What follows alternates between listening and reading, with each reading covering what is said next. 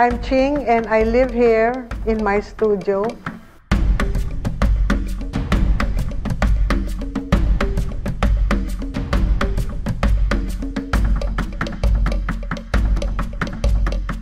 Every space of this studio is a composition for me.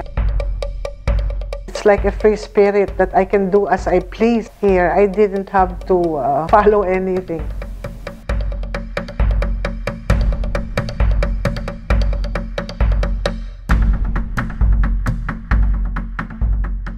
Paz Abad Santos is one of the most exciting Filipino visual artists that I have met. She has looked at Philippine art from a very different viewpoint than other artists, and I think the kind of passion that she has put into her use of textile as a visual art medium is very impressive. She practically lives art. You know, everything she has, everything that she sees, she lives and breathes art. Her interest in art, I noticed that she was deep into Filipino expressions of art. Ching was doing something very personal, but at the same time very deeply spiritual. She's known for being one of the eldest of the cousins and also the artist of the family, the first professional artist. And she's devoted her life to her art. Ching, siya ang isang magaling na estudyante ko noon nung nagtuturo ako ng art theory at criticism sa fine arts. She was part of the new generation of artists who are trying new directions.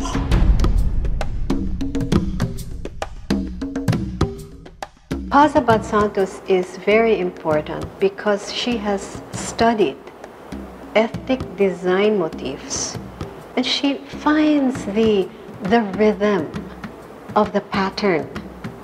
And it is that rhythm of the pattern that she uses to its fullest as a contemporary artist.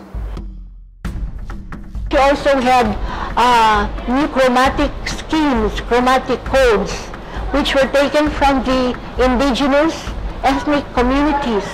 And she used these new chromatic codes, which were really stronger, more vibrant and sharper, as though to counteract the conservative ways of painting and choosing color.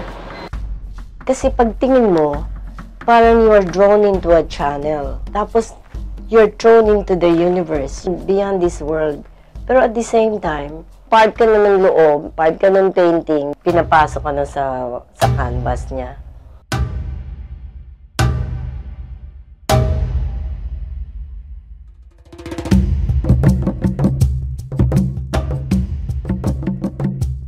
Was one of her earliest fiber works. She used a lot of new techniques such as sewing, different styles of using fabric, and also different color schemes. Sa paligid niya, magko-compose ka lang ng magko-compose. Lahat naman parang magkamag-anak sila, hindi mo kang alanganin. Nagugustuhan ko hanggang dito. Di duduktungan mo. Dinuduktong-duktong. When I made Delirious Pin, those were all the strands that were left over in the house that was available. So that was an exciting thing to work with strands at that time.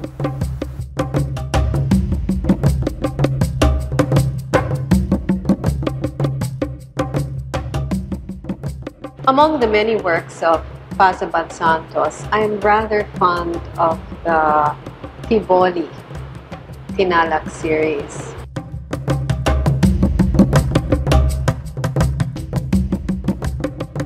She takes this and she creates a totally different type of tinalak. You know, these fine, intricate tinalaks with these gigantic expressions of, that's it, of a different spirit. She's been consistent with highlighting the natural patterns that she sees around and really making people appreciate the beauty of what we think is ordinary. It is recreated nature in her canvas. Hindi basta, hindi simple ang tinalak. It's a very special thing, close to being a sacred piece. At handmade ang paggawa nito. Hindi basta ginagamit din. At naging mas kilala siya hanggang siya nanalo siya doon sa Manila Art Awards #2.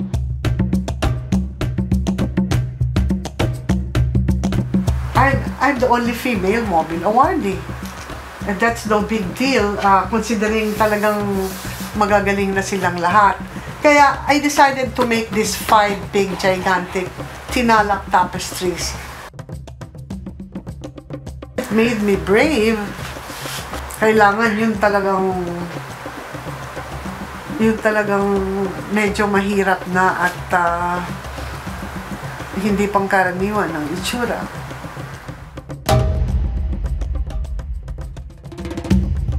You wouldn't imagine how her hands as a woman would really work on gigantic tapestries.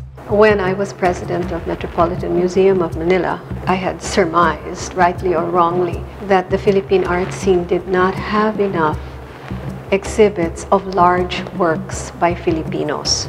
They were really very big tapestries which reached from ceiling to ground. And they're quite wide in dimensions. And this was some kind of turning point in which she looked elsewhere for new inspirations from the Philippines.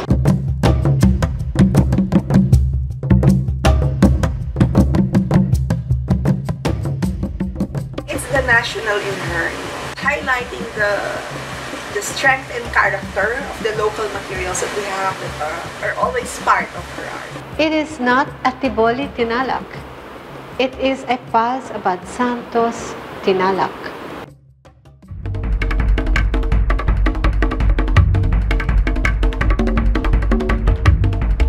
The kind of work she does, you're not sure. Is it a tapestry? Is it painting?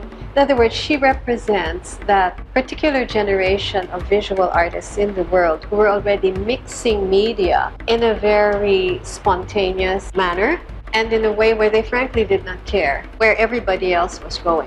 She just loves to paint and work with her hands, and as she calls it, play. She just calls it play. I love to play. She used very compelling color schemes, which I think were influenced or inspired by the Mindanao textiles. They consisted of stitching fibers onto the burlap ground, shells and small bowls and glass. Mga materials niya parang ordinary. Pero once he puts them together, iba na yung dating, diba? So talagang truly an artist and truly Filipino. Even before the thing called indigenous art has been popularized, she's done that. Ma-experience mo yung integrity ng person and art. Yung art niya, yung pagkatao niya, makikita mo, nare-reflect yung sarili niya sa art saka sa sarili niya.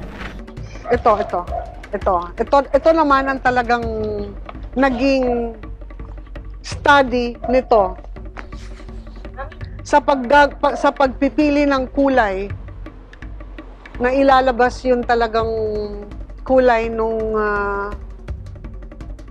ginagawa ng mga tigaron noon. Yung ilinalagay nila sa mga disenyo nilang baro o kung ano man. Para sa akin, ganyan ang sari manok eh.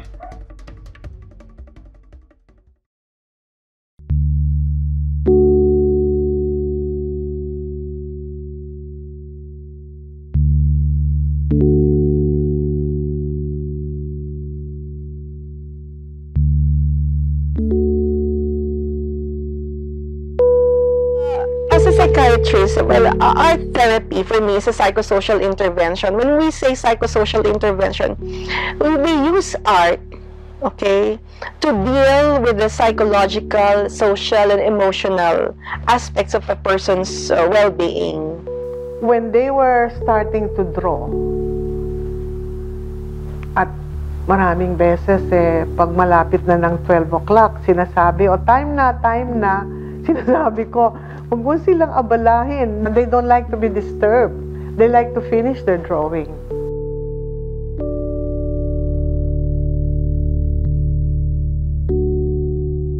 It's very healing, not only to the artist, but to the ones watching the artist do that, and to see the work itself.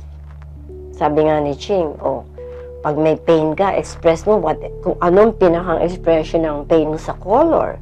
I mean, wala, it's very healing.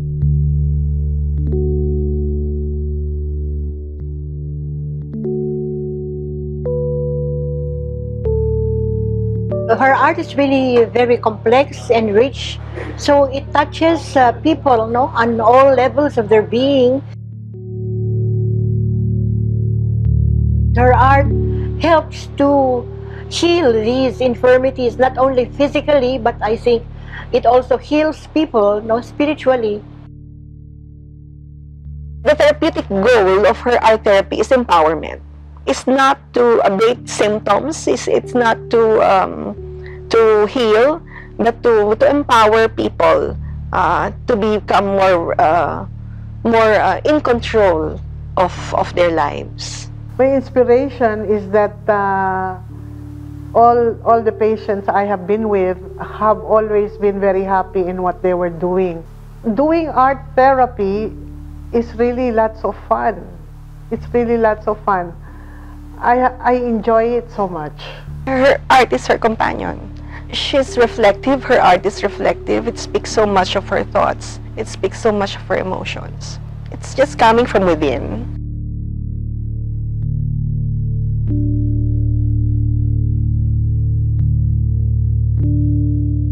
Yung strand system, ginawa siya para ma-identify ng mga visually impaired here in the Philippines yung mga colors para makapag-create ng composition of painting.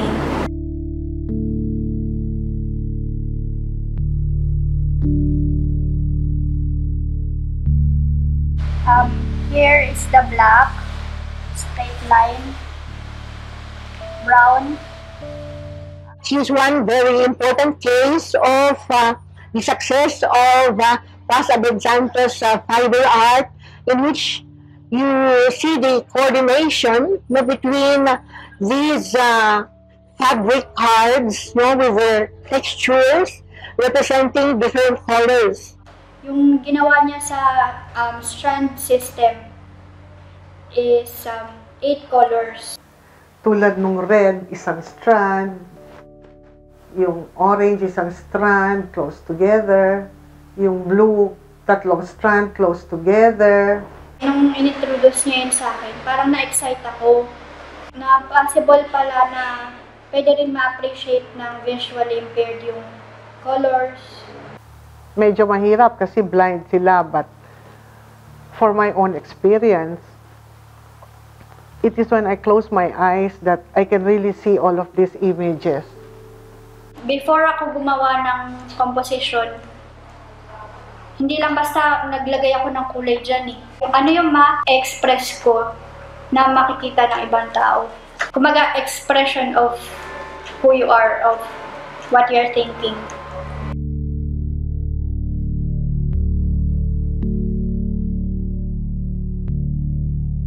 Let's face it, some of us can see, but frankly, we're not expressing because we're not sensing. You put around it. You choose the color you want.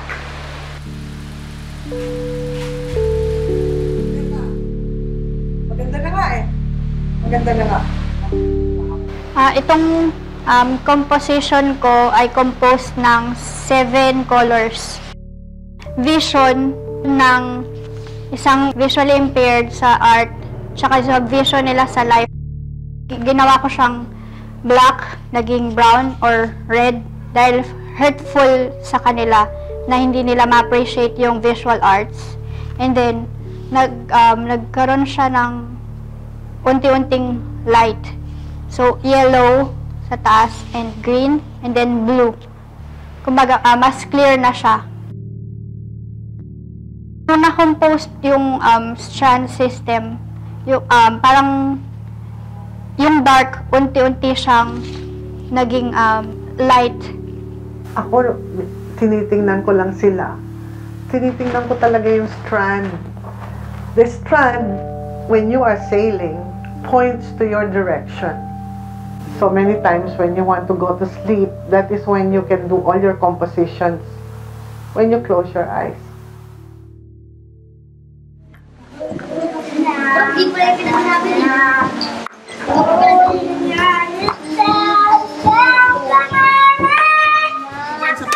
Ching, I'm very happy. Ha? I'm very happy. Oh, good. Pakita mo yung ginagawa mo dyan. These are my special students.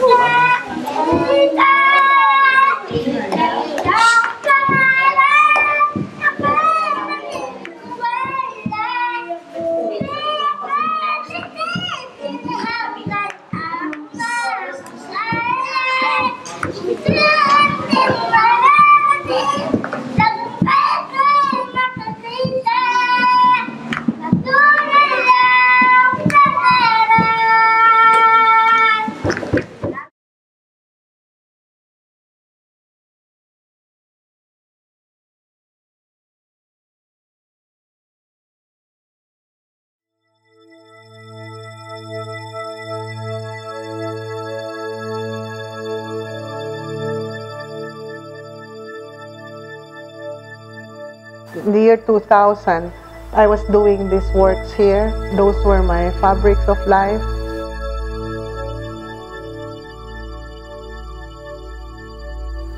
But the fabric design done here is really all different from each other. They just have one color in particular. And it can connect even if it's not the same, but it's all the same. That's what's exciting about it. You've done that 1,000 times. And she says, but each one is different. I go, that's true. I guess that's why we love her. In the recent decade, she has created very small artworks, contrary to the big ones, you know, that she has created. Probably because she wants to share her piece, her masterpieces. These minute cards, minute works, actually, when you weave them again together, the infinity of the patterns that is created with these minute works makes it also equally large.